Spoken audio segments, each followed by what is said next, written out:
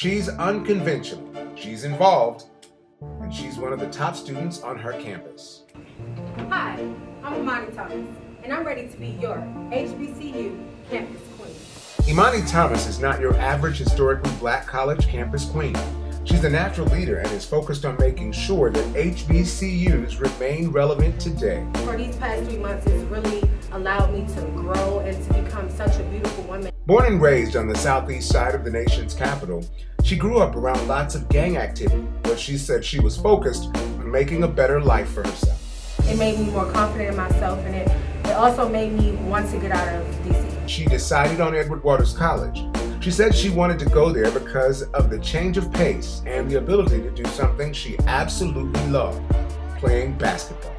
Lisa Leslie, one of the top players in the WNBA, is one person who really inspired Imani from the start. She was that supermodel, and she kind of played that together. She believes having a younger sister at home really forced her to grow.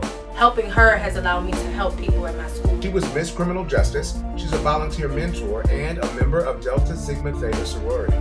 Even with all that, she manages to find balance. I'm not a procrastinator, so I think that's really helped me balance a lot of different areas in my life. Just because Edward Waters is a small school, they are still competitive. Yeah, we are small, but big things come from small places. Imani Thomas is elite. She works daily toward changing the world, one person at a time. And she's poised and ready to take on the future.